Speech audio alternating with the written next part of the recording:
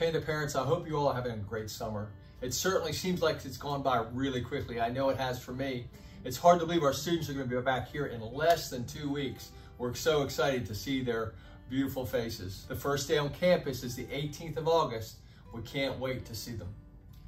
We have some amazing teachers joining our team. We did lose some teachers that moved on to other positions, but I will tell you that we brought some amazing people in to take their place. You're going to be super impressed. Our teachers are ready to go. Many of them are in school today, getting their rooms shined up and ready for your students. The school buildings and grounds are getting a complete cleaning, maintenance, shining, painting. Our custodial staff has worked so hard to make our facilities great.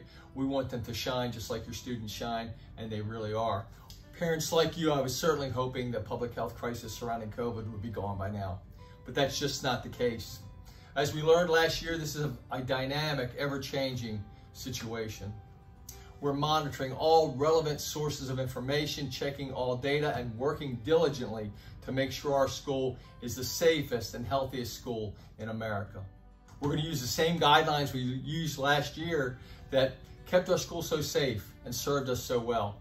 First, the health and safety of our students and staff is our very top priority. No matter what, we're going to do whatever it takes to keep our schools safe and healthy. Second is the continued academic growth of our students, both academic, social, and emotional. We did a great job with this last year. We were here every day serving students, making a positive difference, and our kids responded with unbelievable test scores. They really didn't miss a beat last year. And we're going to do those first two things. We're going to continue the health and safety of our students and the academic growth while making sure that we care for our staff and care for our teachers and make sure that they're ready every day to come to work. With those guidelines and looking at all appropriate laws and guidance and recommendations from every varied source, here are our COVID protocols for this year. Many of them are the same things that we did last year that kept our school in such great shape. First, all students are going to be on campus. That's a shift from last year, but we know we can do it in a safe way. All students and adults will still be required to wash their hands before they enter the building. We're going to still use routine disinfecting of hands throughout the school as we did last year. We're going to continue to operate portable air filtration systems in high traffic areas to make sure that air is filtered more and more. In our elementary school, we have independent HVAC systems in every classroom. We're going to change those air filters on a more regular basis with even better air filters that we've been told filter the air in a much better way for these kinds of viruses. And we're going to use isostatic disinfecting machines when students are out of the classroom. So when students go to recess, we're going to disinfect the class. When they go to related arts, we're going to disinfect the class. We're going to do everything we can as students move about our school to keep our school safe and healthy. We're going to limit our visitors, and I know this is hard on parents. We love having you here. We love you coming to lunch with your child or your children, but we're going to ask you again this year to not do that quite so much. If you really need to visit the school, get with me and I'll talk to you about the specific situation, but we're going to ask that we limit visitors. We're also going to ask for your help in keeping your students home if they're not feeling well. You did a great job with that last year. Please don't send your child to school if they've got a fever, if they're coughing or unsure whether or not they're healthy. That's for their own safety and the safety of their classmates.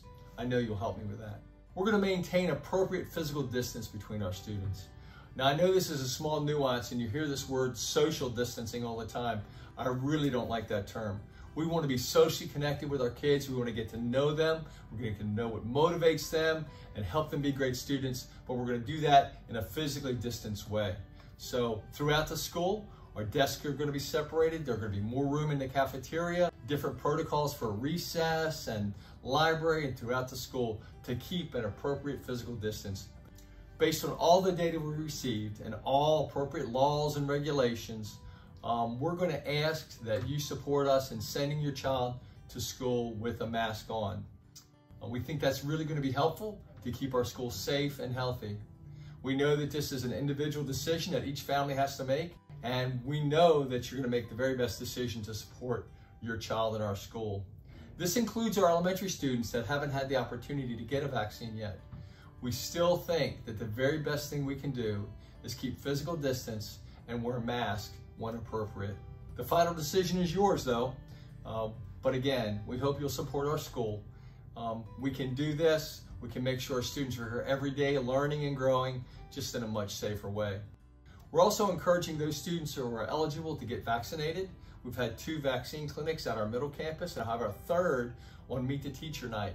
So as you bring your middle schooler back to meet their teacher, I'd ask you to strongly consider that they receive a vaccine. Wearing a mask and getting a vaccine are the 2 best things we can do to keep our students safe and healthy.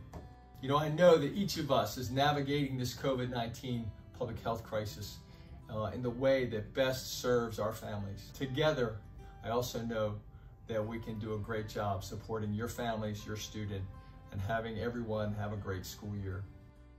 I truly honor your individual decisions and know that each family will make the best decision for their specific circumstance. Please contact me if you have any questions about our protocol, you need information, you want to look around the school to see what we're doing. We're totally transparent. We want you to be very comfortable that we're doing everything we can to keep your child, your children safe, happy, learning and growing. I really appreciate everything you've done for the school. Together we can make this a super school year. Thanks in advance for what you're going to do this year. And remember, Panda parents, be nice and work hard.